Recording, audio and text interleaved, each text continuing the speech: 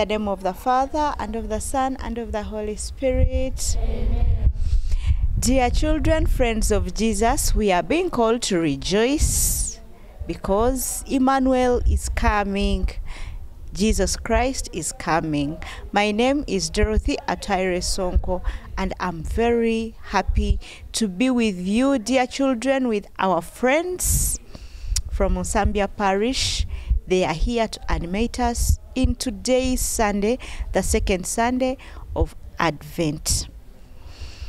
Children, we humble ourselves and we pray.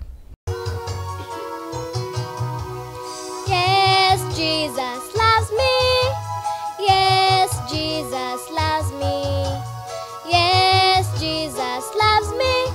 My Bible tells me so. In the name of the Father, and of the Son, and of the Holy Spirit. Amen. God our Father, we thank you for the gift of life. We thank you for protecting us and guiding us. God, please protect and guide us through this program, to which we are going to present now.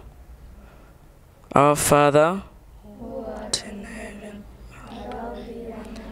thy kingdom come, thy will be done on us as it's in heaven. Give us this day our daily bread, and forgive us our trespasses, as we forgive those who trespass against us. Lead us not into temptation, but deliver us from evil. Amen. Hail Mary, blessed are you among women, and blessed is the fruit of thy womb, Jesus. Holy Mary, Mother of God, pray for us sinners, now and the hour of our death. Amen. Glory be to the Father, And to the Son, and to the Holy Spirit. as it was in the beginning, is now, and ever shall be, world without end. Saint Cecilia, Teach us how to sing. Saint Cecilia, Teach us how to sing. Saint Maria Goretti, Pray for us. in the name of the Father, And of the Son, and of the Holy Spirit. Amen. In the name of the Father, and of the Son, and of the Holy Spirit. Amen. Dear children, welcome to Uganda Catholic Television. Good news for all. My name is Namashika Makrina Winifred. We are here to celebrate the second Sunday of Advent. My name is Nanyondo Maria Desire, and I'm here to share the meaning of Advent. Advent is the season when you wait for the birth of Jesus Christ. As we wait for the birth of Jesus Christ, we need to pray to the Lord, read the Bible, and listen to the gospel.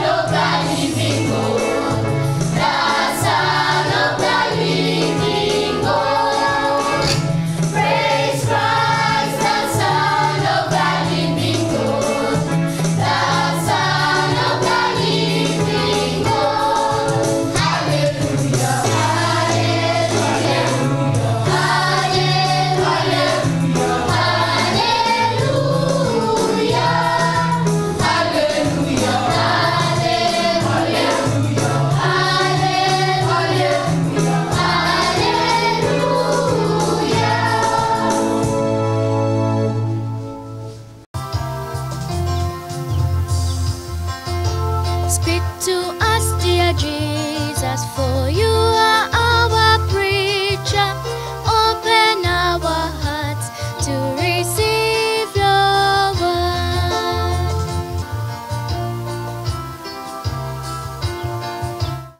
My name is Edward, and I have come to share with you the good news of Jesus. A reading from the Holy Gospel according to Mark. Glory to you, O Lord. The beginning of the Gospel of Jesus Christ, the Son of God. As it is written in Isaiah the prophet, Behold, I send my messenger before your face, who shall prepare your way. The voice of one crying in the desert, Prepare the way of the Lord, make his path straight. John the Baptist appeared in the desert, preaching a baptism of repentance for the forgiveness of sins. And there went out to him all the country of Judea, and all the people of Jerusalem. And they were baptized by him in the river Jordan, confessing their sins.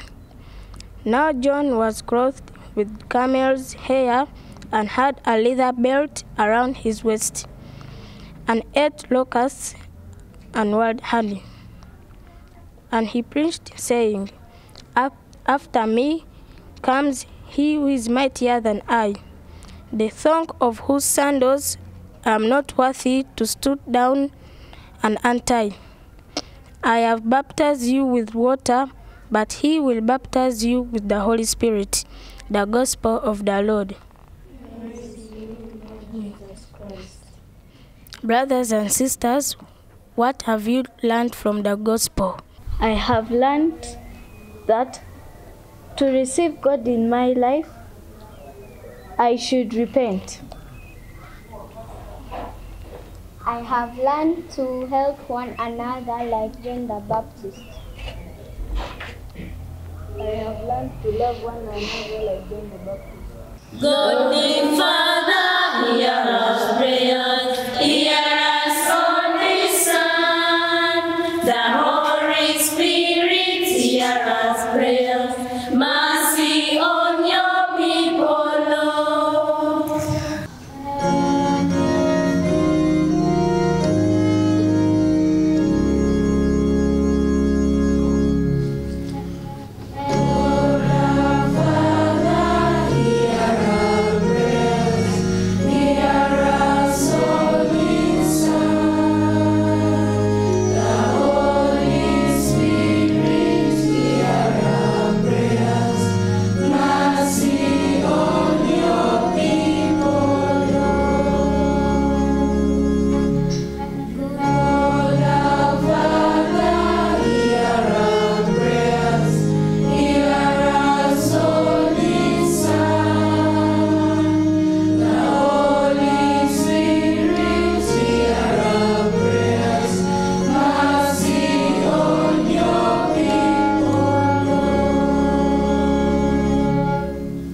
A prayer for the church.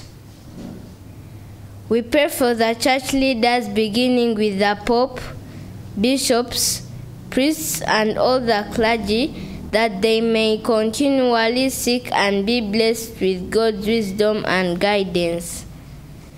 We pray to the Lord.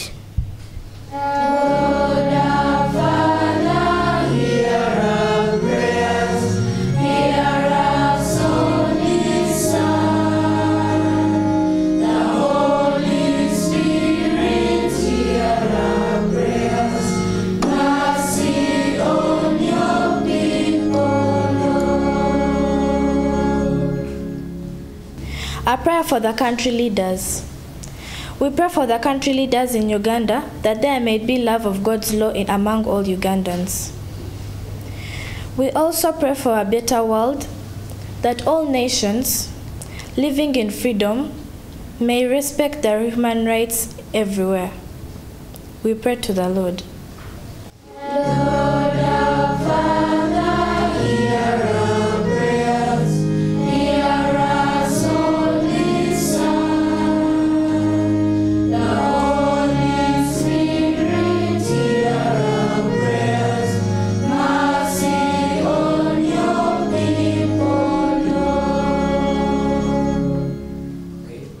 A prayer for peace.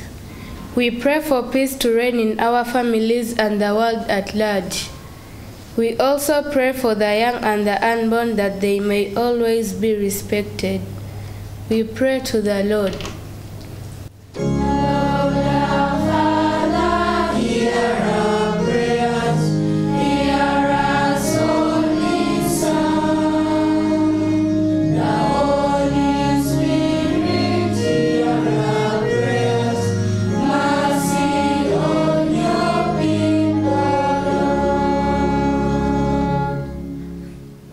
A prayer for the communities. We pray for all the communities, such as schools among others, that there may be God's protection and unity. For communities under tension, selflessness, and domestic violence, May gentleness and patience dwell in people's hearts and guide them along paths of charity and understanding. We pray to the Lord. Lord our Father, hear our prayers. Hear us, Holy Son. The Holy Spirit, hear our prayers. Mercy on your people, Lord. A prayer for the youth and children. We pray for the youth that they may always make right decisions in their life. We also pray for all the children to acquire basic education and continue to grow in God's grace. Lord, we pray. Lord our Father, hear our prayers. Hear us, Holy Son. The Holy Spirit, hear our prayers. Mercy on your people, Lord. A prayer for the afflicted. We pray for the lame, the blind, the orphans, the sick or suffering, the homeless, that they may know the loving touch of Christ in their lives. We pray to the Lord. Lord our Father, hear our prayers. Hear us, Holy Son. The Holy Spirit, hear our prayers. Mercy on your people, Lord. In silence, let each one of us present his or her prayers to the Lord.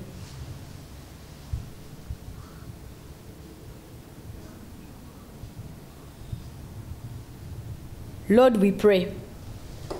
Lord our Father, hear our prayers. Hear us, Holy Son. The Holy Spirit, hear our prayers. Mercy on your people, Lord. It's been so beautiful that we have prayed together with our friends, children, friends of Jesus from Musambia Parish. And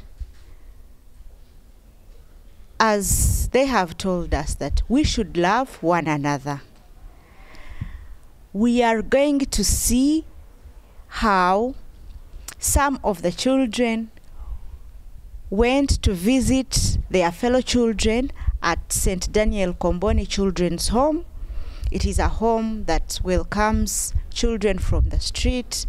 They take care of them, they counsel them, they rehabilitate them, and also they make them enjoy their childhood. They make them discover that God loves them and everyone loves them.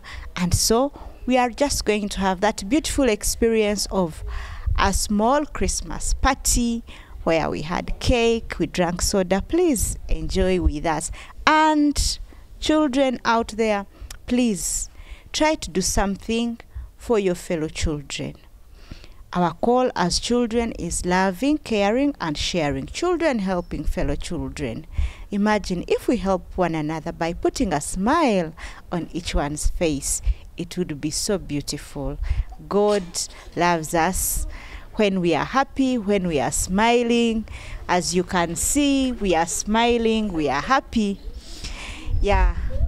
So, children, it's always good that we come here to pray together. We thank our dear parents for allowing you children to participate in the program. We thank you, the liturgy teachers. We thank you, the catechists, for always preparing the children. And also our dear priests who always let us participate in the activities, and also the guidance, the counsel that you give us to make this program better and better. Keep watching Uganda Catholic Television, Good News for All, and always participate in the Children's Liturgy program where our faith grows. In the name of the Father, and of the Son, and of the Holy Spirit. Amen. Bye-bye, dear children. Keep watching Uganda Catholic Television. Good news for all. Bye.